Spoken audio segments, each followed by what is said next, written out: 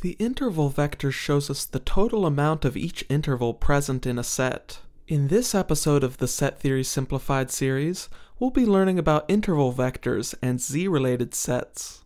In 12-tone equal temperament, we really only have 6 different primary intervals. Not only do we not count intervals that are more than an octave, but any interval larger than a tritone can be thought of as a smaller interval oriented in the opposite direction. For example, C to G is a fifth, and G to C is a fourth. With our set theory perspective of octave equivalence, that distance could equally be considered a fourth or a fifth if a set had C and G, so for uniformity and simplicity, we mark those intervals with their primary interval, which is the smaller version of the interval, a fourth. The 6 primary intervals in order are a half step, whole step, minor third, major third, fourth, and tritone, or in terms of semitones, 1, 2, 3, 4, 5, 6.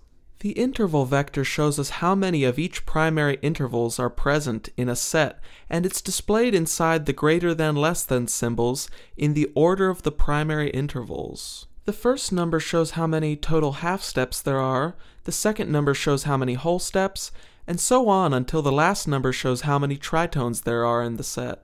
We can easily see that a major chord contains a major third, minor third, and a fourth, but for larger sets, we have to make sure we compare every pitch against each other to derive the complete interval vector. To calculate the interval vector for the minor pentatonic scale, we start by comparing the starting pitch with all the other pitches, giving us a minor third, fourth, another fourth, and a whole step. Then we go to the second pitch and compare it against the rest of the pitches. We do this until every pitch has been compared between every other pitch, and we've marked the total count of each interval on our interval vector. I actually never calculate the vector by hand, I always look them up on charts or on an app. I'll leave a link in the description for a website that allows you to click the pitches on a keyboard and it tells you the interval vector. I like to use the free app Pitchy on my phone for set theory purposes like this. The interval vector tells us very useful information about the quality of a set and even gives us insights into how to transpose sets with small or large distances in voice leading. Much of the effect a set has on the ear comes from the intervals contained in it, and looking at the interval vector allows us to absorb this information quickly.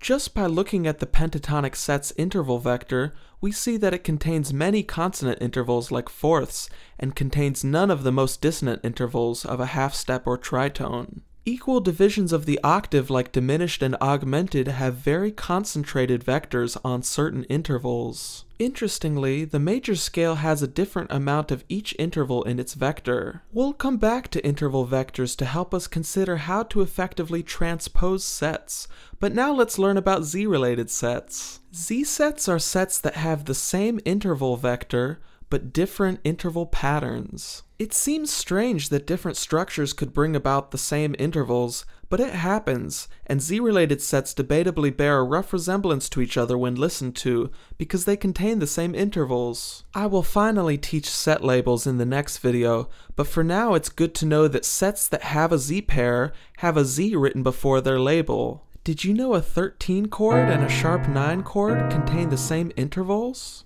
They have 2 different interval patterns, but their interval vectors are the same, which interestingly contain exactly one of every interval. This is the only Z set among 4-note sets. Most Z pairs are found among 6-note sets. In summary, we can use charts and apps like Pitchy to look up the total amount of each interval in a set. The interval pattern shows us the number of primary intervals present from left to right, starting with half steps, ending with tritones. Z-related sets have the same interval vectors but different interval patterns and are marked with a Z on their label. What are your thoughts and questions on interval vectors and Z-sets? Do you think Z-pairs sound similar to each other?